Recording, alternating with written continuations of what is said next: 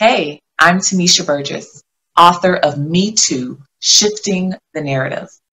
And this is Metoo audio version. Now, while we love expressing our emotions and our passions through writing, we thought it was also important to create an audio version for those who may not be able to have access to our articles. So share it with those who it may resonate with and get ready to shift.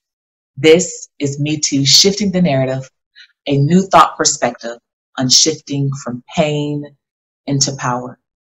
We hope you enjoy this. We know you will enjoy this. If you have gone through your own Me Too stories, this one is for you.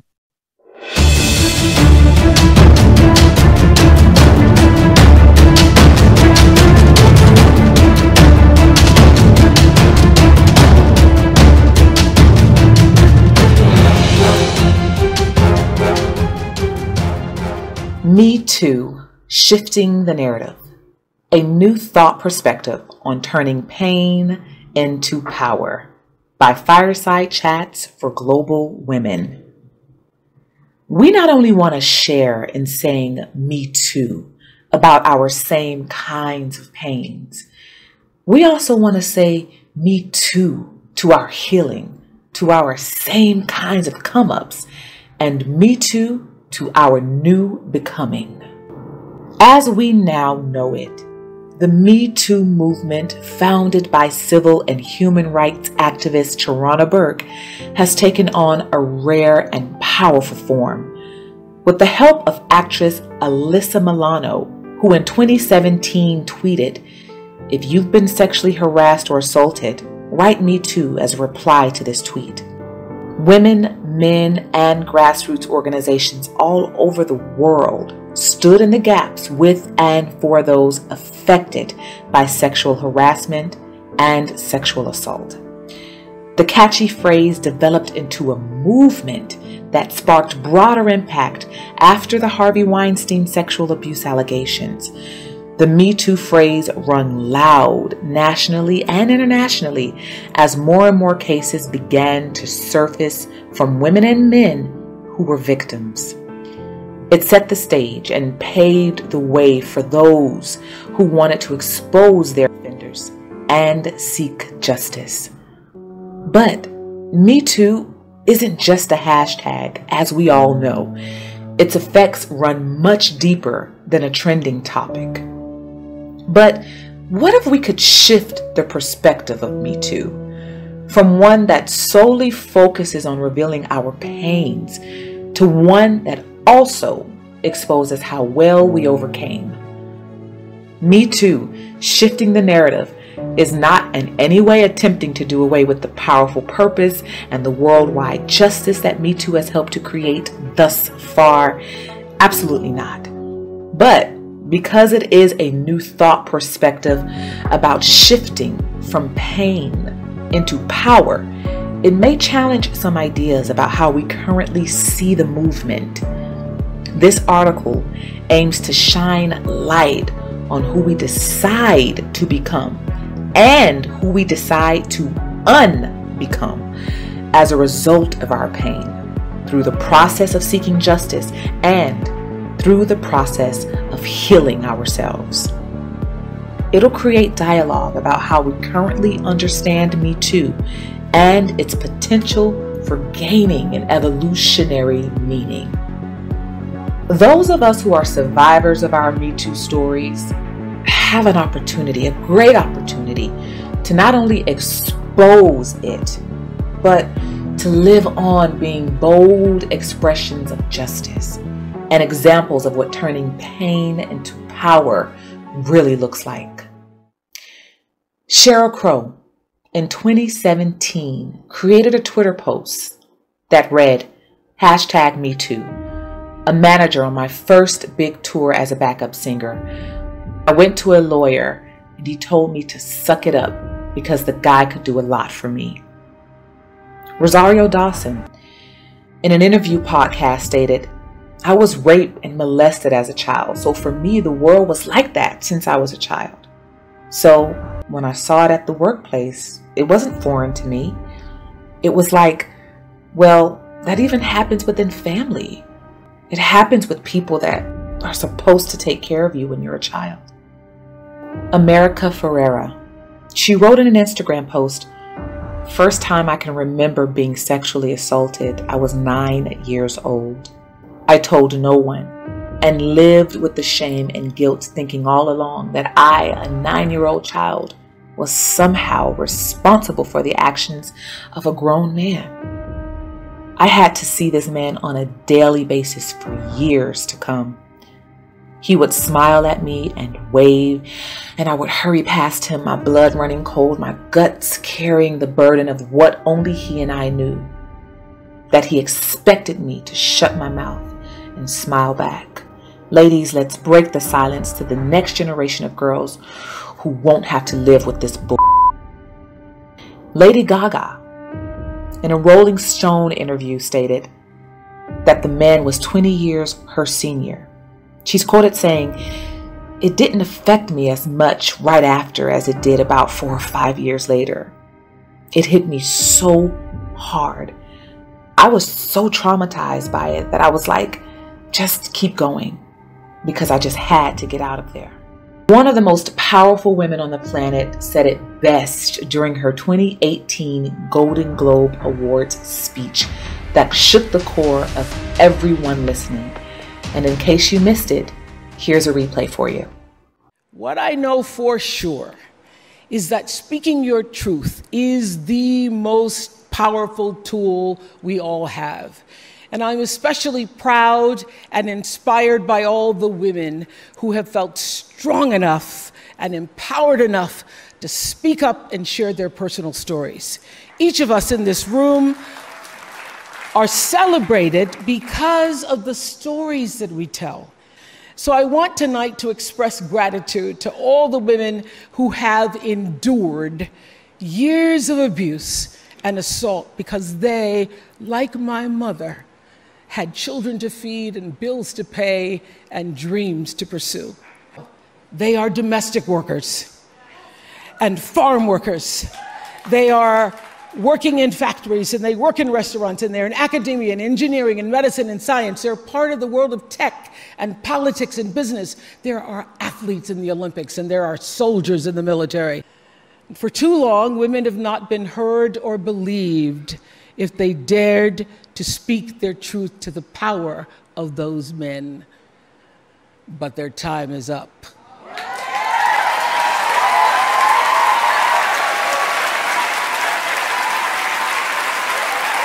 Their time is up. And I just hope that Recy Taylor died knowing that her truth, like the truth of so many other women who were tormented in those years, and even now tormented, goes marching on. It was somewhere in Rosa Parks' heart almost 11 years later when she made the decision to stay seated on that bus in Montgomery. And it's here with every woman who chooses to say, "Me too." And every man who chooses to listen. In my career, what I've always tried my best to do, whether on television or through film, is to say something about how men and women really behave, to say how we experience shame, how we love and how we rage, how we fail, how we retreat, persevere, and how we overcome. And I've interviewed and portrayed people who've withstood some of the ugliest things life can throw at you, but the one quality all of them seem to share is an ability to maintain hope for a brighter morning, even during our darkest nights. So I want all the girls watching here and now to know that a new day is on the horizon. And when that new day finally dawns, it will be because of a lot of magnificent women, many of whom are right here in this room tonight, and some pretty phenomenal men fighting hard to make sure that they become the leaders who take us to the time when nobody ever has to say, "Me too," again. Thank you.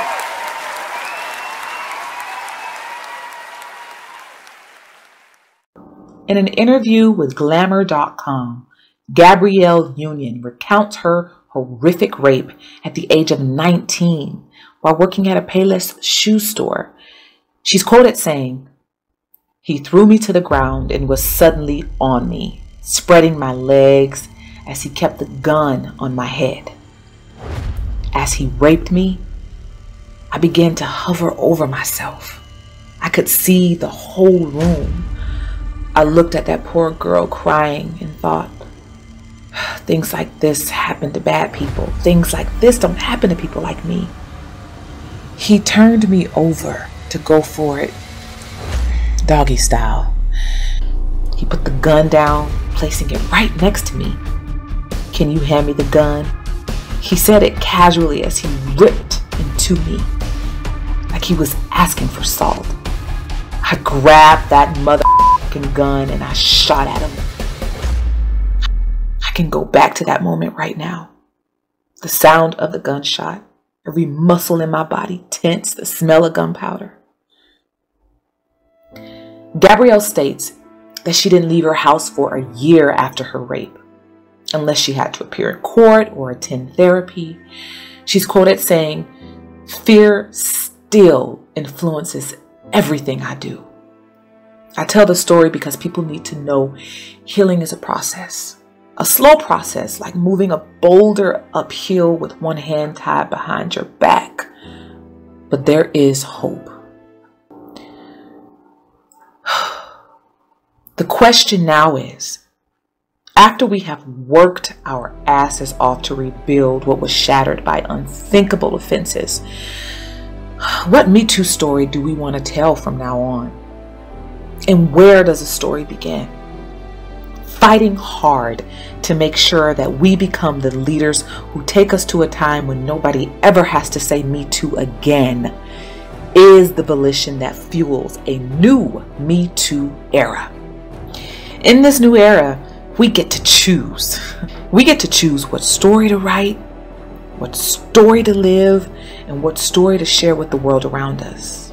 But it first begins with shifting the energy of the term from a place where only the pain is exposed to a place that also exposes how we fought to win justice and how we continue to rise above it all. Now, does working to rise above it all allow us to actually forgive and actually forget? Heck no. No. Forgiving and forgetting, honestly, is no longer energetically possible. I mean, think about this. When the sting of our abuse continues to linger in our inner worlds, is it energetically feasible to forget? Unless we take the red, blue, or green pill approach, we are faced with the decision to rise above it or live with whatever the opposite is, whatever that is for either of us individually. Either way, the choice is always ours to make. But before choosing to accept the opposite of rising, let's ponder together a bit on the genie in the bottle concept. Now, just roll with me for a bit here, okay? I promise not to be corny. The story of genie in bottles is always bittersweet, right?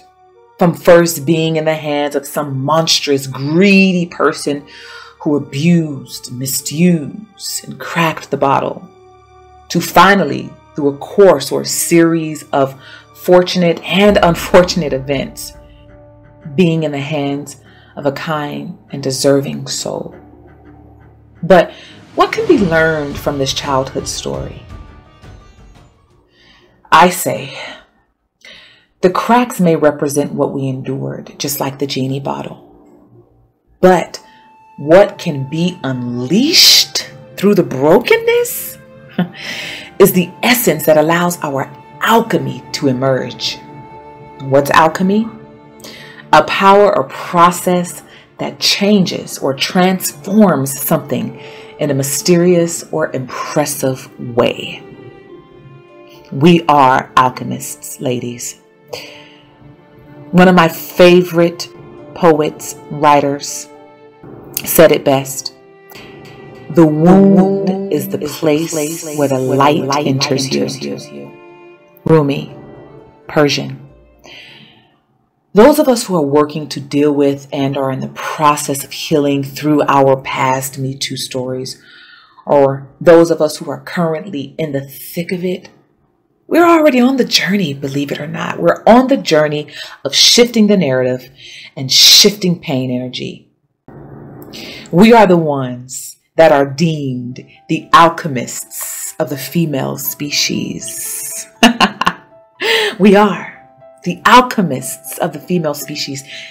We should say that together. I am the alchemist of the female species.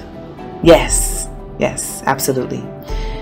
Women who are transformed by the pain and not just broken by it, not only say Me Too as a way to share our same wounds, but we also say Me Too to succeeding and propelling from where we were to where we are now. We also say Me Too to becoming powerful healers, to becoming teachers and powerful creators. Now, we are not saying that we want to choose to be the beacon or poster women for enduring pain. Heck no. But what we are saying is that we learned how to become powerful healers by first aiding our own scars, right? By first aiding our own scars. To me, there is no one better at making and teaching healing tonics than a woman who suffered her own deep wounds, sweetie. I'm going to say that again. There is no one better at making and teaching healing tonics than a woman who suffered her own deep wounds. Powerful, isn't it? In all transparency, there are some pains that continue to linger. There are some areas where the scars of the cracks that healed over still remain. So, since this may be the case for some of us, why not use it? Why not use the pain? Channel what was unleashed through the brokenness into a healing tonic for the soul. A soul tonic, so to speak, that empowers from a place where we not only share and say Me Too about our same kinds of pains, but also from a place and to a place where we get to say Me Too to our healing, where we get to say Me Too to our same kinds of come-ups, and Me Too to ever becoming. Are you ready to shift?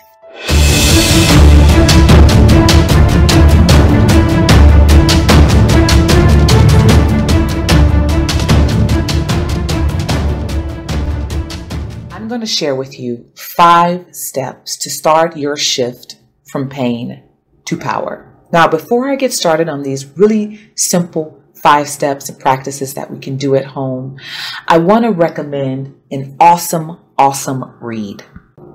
It's one of the most powerful books of our time. It's titled Sacred Woman, A Guide to Healing the Feminine Body, Mind, and Spirit by the beautiful, amazing teacher, creator, and a woman that first aided her own scars, and a woman that is teaching healing tonics herself, Queen Afua. So if you ever get the chance to get your hand on this book, please do so. It is definitely a must-have. Now, if you're not in a space where you can truly work through these exercises that we're about to go through, you may want to pause this and wait until you're home or are in a safe place to do so. Okay? Now, you may continue to listen if you choose to, but some of the practices going forward will require some comfortable space or setting to do these practices in. Some of them may be a little strange if meditation or any type of meditation practices are new to you, but it's the beginning stages, and I'm right here with you. Step 1, stand in front of your bathroom mirror or long-standing mirror in your home. And while staring at your reflection, realize that in this moment, nothing else matters. Nothing else matters more than the healing tonic you're about to give yourself. Silence your phone, silence your notifications, emails, now. Step 2, this is the moment where you allow. Take a few deep breaths.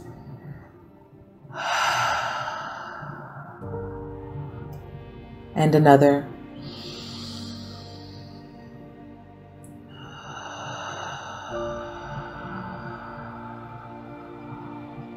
And just allow. Allow yourself to be exactly where you are now, right now, in this space, in this moment, without any regards to what has been, without any regards to what may be. Tomorrow doesn't exist and yesterday is gone. Just right now in this moment, allow yourself to be with yourself. Repeat after me. I allow what is light, and I allow what is dark. Ready for step 3? Now, this part may be a little uncomfortable for some of us, so if it is, take your time with yourself. There's no need to rush through these practices at all. Step 3 requires you to be totally transparent with yourself. And the way to allow transparency with yourself before you allow it with the rest of the world is to be totally, unequivocally naked and bare. So step 3, remove your clothes and stand naked. Yes, I said remove your clothes and stand naked, completely bare. Do it now. If you're not in a place where you can be alone, find a place, find a spot, go in your bathroom, close the door. Now, really look at yourself. Study everything. Stare at the stretch marks on your hips or your breast. Accept these marks. Accept them. Realize that these marks are proof of how powerfully you can expand. That's all it means. It's just a reflection of how powerfully you can expand.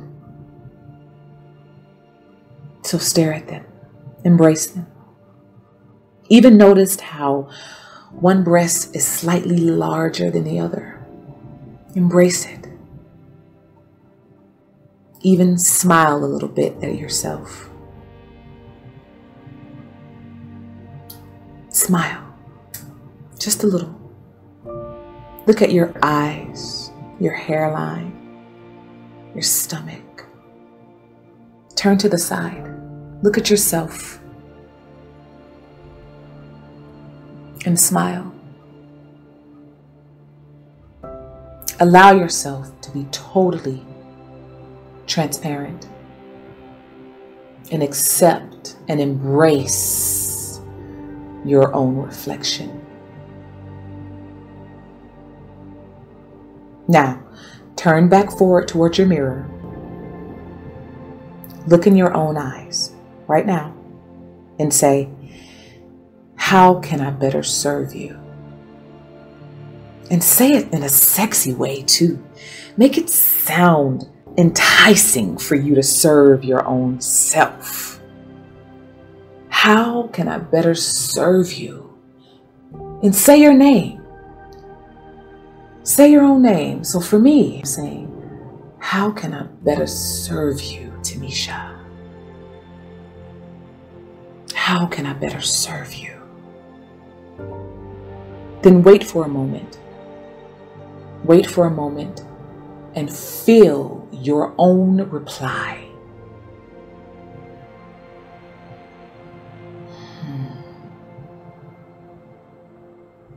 Powerful, isn't it?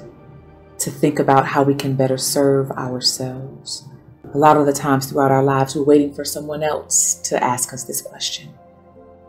But how sexy is it to ask yourself?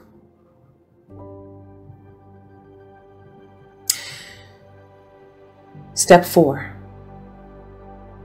Caress your own body from head to toe. Grab your favorite body lotion or your favorite body cream and literally caress your body from head to toe and take your time. This is your time. This is your moment. Take your time and caress your body. Fingertips, your shoulders, your neck, your lower back. Stretch your body and reach down to your ankles and to your toes. For some of us, the first form of what we thought to be intimate touch, unfortunately, was learned at the hands of our abuser.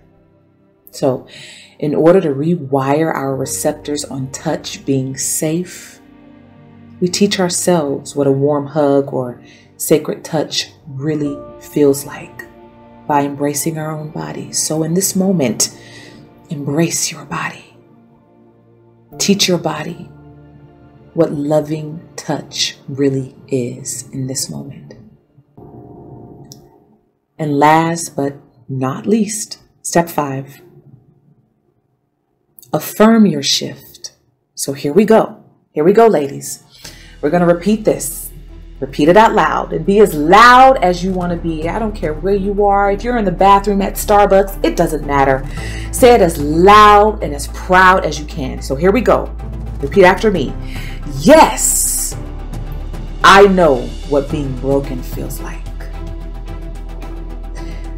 But I say that through this brokenness, I arose.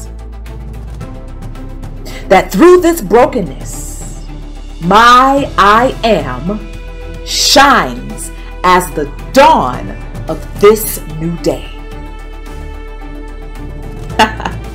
We can say it again. Yes, I know what brokenness feels like.